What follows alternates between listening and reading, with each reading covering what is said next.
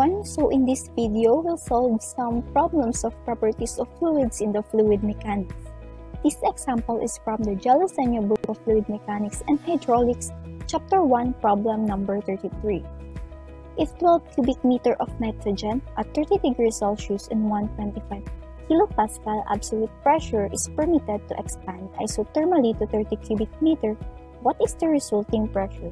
Also, what would the pressure and temperature have been if the process had been isentropic? So first of all, let's identify first the given in the problem. So we have here 12 cubic meter as our initial volume, 30 degrees Celsius as our initial temperature, 125 kilopascal as our initial pressure, and also we have here 30 cubic meter as our final volume. We are asked here to find the final pressure if it is undergoing isothermal process. Also, we are asked to find the final pressure and final temperature if it is in isentropic process.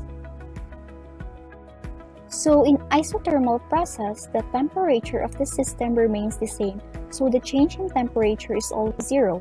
By that, our temperature is constant in here. The problem said that we must find the final pressure if that's the process. As we look at the given, the initial volume and the final volume is already given, as well as the initial pressure. By that, we can use the ideal gas law equation, specifically the Boyle's law. So now we have here P1V1 is equals to P2V2.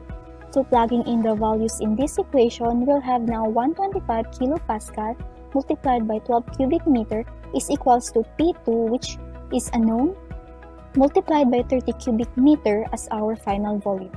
So 125 kilopascal times 12 cubic meter, this will yield into 1,500 kilopascal cubic meter is equals to P2 30 cubic meter.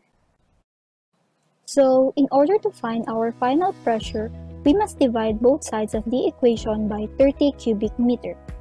So with that, this will be cancelled and this will be cancelled. So now, we have now our final pressure in isothermal process, which is 50 kilopascals. Let's move on to our final pressure, which is in isentropic process. So for the isentropic process, when we say isentropic, the entropy of the system remains constant. The problem says that we need to find the final pressure and temperature if the process is said to be isentropic. So we can use this equation. We have now P1V1 raised to k is equals to P2V2 raised to k, wherein k is the isentropic exponent of the nitrogen, which is 1.4. So let's now plug in the values in the given into this equation. So we have now 125 kilopascal as our initial pressure, 12 cubic meter as our initial volume, which is raised to 1.4, is equals to P2, which is unknown, times 30 cubic meter raised to 1.4. So this equation will now yield into 4,052.880016 kilopascal cubic meter is equals to P2 times 116.9417952 cubic meter. So in order to find this final pressure, we now divide both sides of the equation by 116.9417952 cubic meter. So this will be cancelled and this will be cancelled.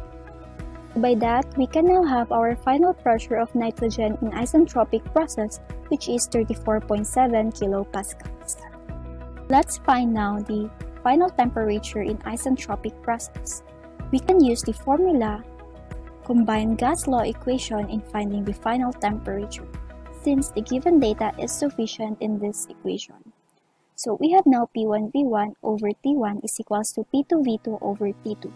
So now we will cross multiply this equation. This will yield to P1V1 T2 is equals to P2V2 T1. So in order to find the final temperature, which is this, we'll now divide both sides of the equation by P1V1. This will be cancelled, so now we have now our equation for our final temperature, which is T2 is equals to P2V2 T1 over P1V1. So in this equation, let's now plug in our given values.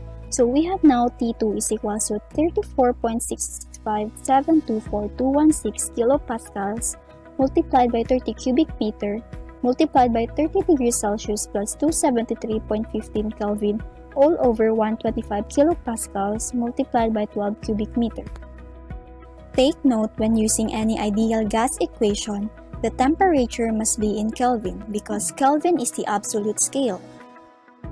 So, plugging this in the calculator, this will result in 210.1261441 Kelvin.